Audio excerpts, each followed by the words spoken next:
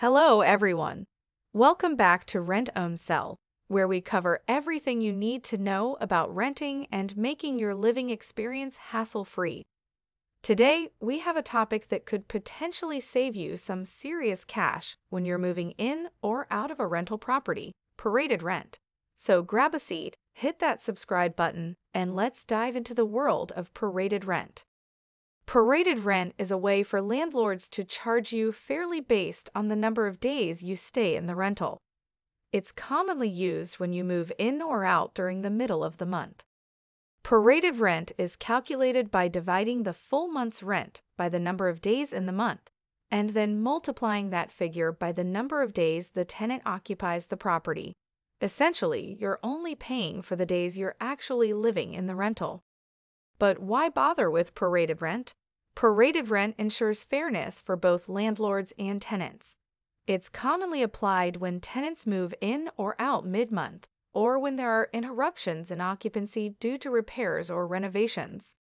Now, let's talk about the benefits of prorated rent. First off, it's a money saver. Prorated rent can save you a significant amount, especially in short-term or mid-term rentals.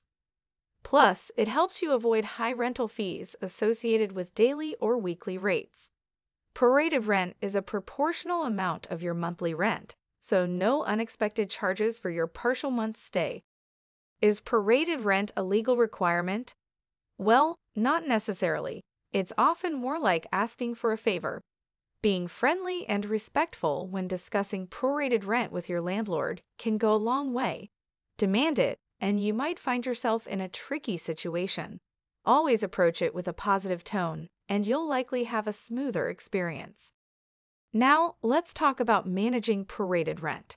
Here are some tips to make the process smoother. 1. Be timely. Inform your landlord about your move-in or move-out date as soon as possible. This gives them time to calculate your prorated rent, and don't forget to pay it on time to avoid any late fees. 2. Review your lease agreement. It should outline how prorated rent is calculated. If you have questions, ask your landlord for clarification before signing. 3. Verify the calculations. Cross-reference your lease agreement and run the numbers yourself. If anything seems unclear, don't hesitate to ask your landlord for an explanation. 4. Document everything.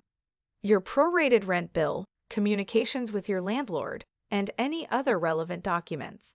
Having a paper trail can be crucial in case of disputes. 5. Understand local and state laws regarding prorated rent. Each area might have different regulations, so knowing your rights is essential. Check with your local housing authority or do an online search for information specific to your location. A prorated refund occurs when a tenant leaves mid-lease and the landlord has to re-rent the unit. It's calculated based on the remaining rent due and can include various charges, so it's crucial to understand the breakdown of these costs. Remember, documentation is key when it comes to prorated rent and refunds. Keep records of all communications and agreements to protect yourself in case of any disputes.